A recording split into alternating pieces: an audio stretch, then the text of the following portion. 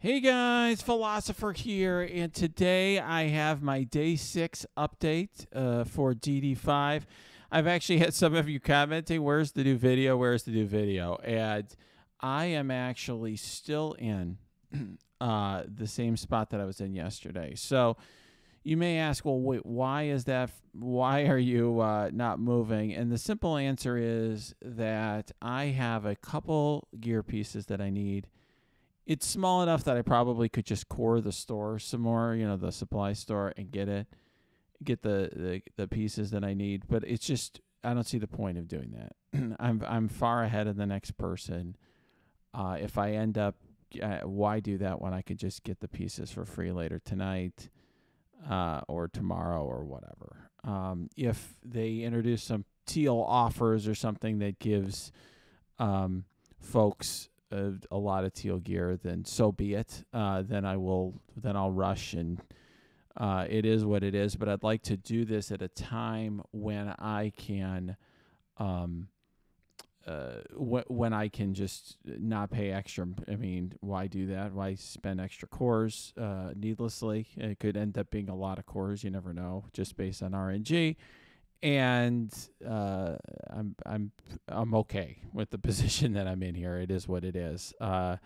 So that's sort of what I've decided to do. And I also recognize that sometimes there can be changes that will give me an opportunity to bring in better characters, additional characters as well. So I'm taking that into account. In other words, for Legendary, I have not applied any pieces other than that initial mishap with Adam Warlock. And there are options here for me. Okay, there are options in terms of what I do for tech gear, whether it's Shuri or Doc Ock or both. Same thing with Mutant, whether I bring in Omega Red, Phoenix, or both. Jubilee, some of you asked me why have I not considered Jubilee. It's just that the cost of her pieces are much higher. So really what I look at for all of these characters is the amount of pieces that they require. That's really, what is driving a lot of this decision. So when I look at, for example, the legendary characters, okay, and this is msf.gg. I'm going to show you when this is done. I'm going to do a video that compares the different choices and talks to you about, if you're racing, who are the choices you should consider for the different DD5 sections. If you are, if you're not racing, if you are, if you are just trying to build your roster in a positive way, where you would do it. And what characters you would take. And so, for example, when you look at Jubilee and we look at the gear,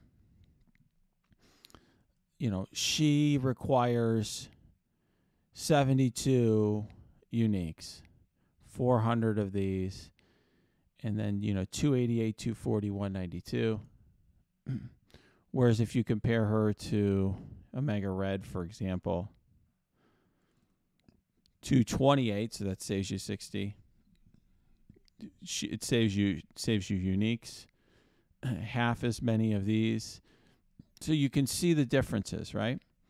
Now, if you're doing this right, I've said before in these videos that racing is a gear management exercise more than it is a speed exercise. And one thing I've said to all of you is that the actual DD5 notes are pretty easy. They're easier than DD4 was at this point. They're easier than DD3 was at this point. It's really not about choosing characters that get you through the nodes slightly faster. I mean, you definitely don't, if you choose like the worst characters, if you're trying to get through with Shield Trooper and Aim Monstrosity, like somebody had done for DD4 initially, that can be painful. But if you're just using reasonable characters, you're going to get through. The issue is making sure you have enough gear. So you guys may at the end be like, well, why is he choosing this character for Legendary, not that one? And it's purely going to be a gear choice. Now, you also have to make decisions for yourself. I mean, I think for those of you who are now starting to think about DD5, you have to think, you're getting so little teal gear. Do you want to apply teal gear to a character that could get you through Dormammu to get Dormammu, but is not as good of a character. I think that's going to be the tough choice that a lot of folks are going to have to make for their rosters. And I think what I'm going to try to do once this is done is present the choice for all of you as here's the path you could take if you want to get to Dormammu quickly, while choosing some reasonable characters. Okay, I'm not gonna have you guys gearing up Shield Trooper and Doctor Strange or something, but reasonable characters that you can use elsewhere, versus characters that are going to give you the most value elsewhere. So, for example,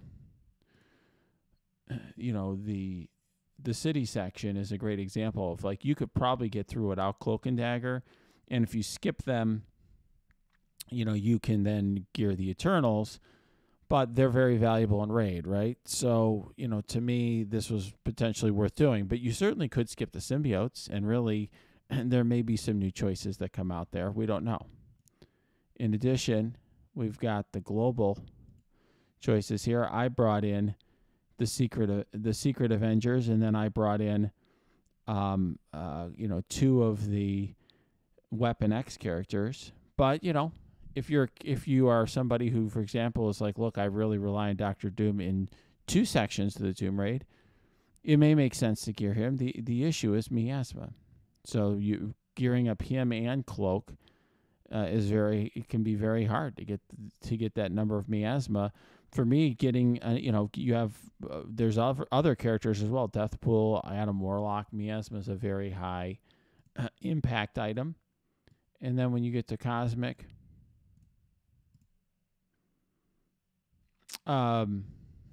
this is an area where there are a lot of amazing choices.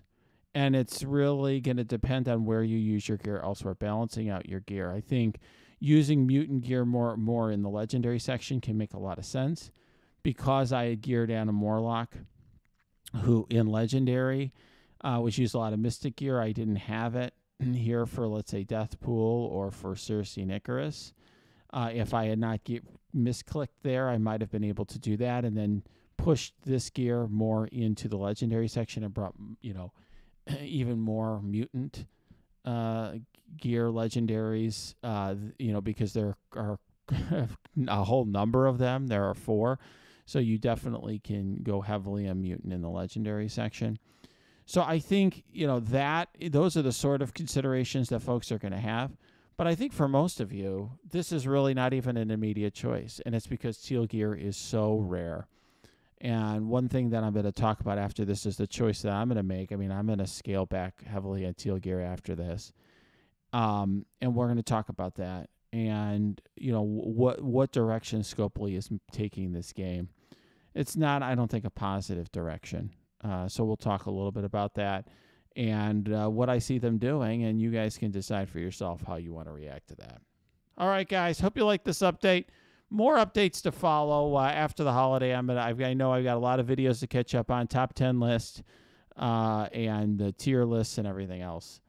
But in any event, have a happy Thanksgiving if you're in the United States. And if you like this video, smash that like button.